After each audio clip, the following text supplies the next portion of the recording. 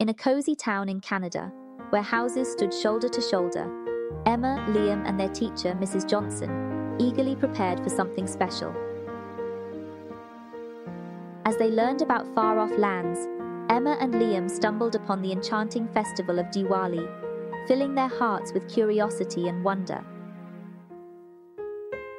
Filled with excitement, the children imagined bright candles, vibrant rangoli, and a community gathered under a starry sky.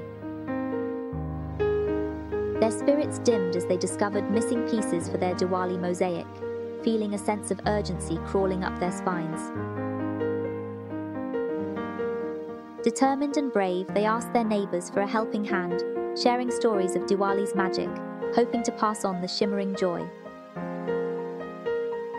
Their voices traveled through the air like whispers in the wind, carrying the message of unity and the desire to create something extraordinary. On the day of Diwali, as excitement filled the air, an unexpected darkness wrapped around the town, threatening to shatter their dreams. Fear tried to grip their hearts tightly, but they clung onto hope and the belief that together they could light up the world. From every corner, lanterns and candles danced, promising a glimmering celebration, defying the darkness that loomed over them. In that magical moment, darkness was no match for their unity. They laughed, danced, and shared the joy of Diwali, their hearts overflowing with gratitude.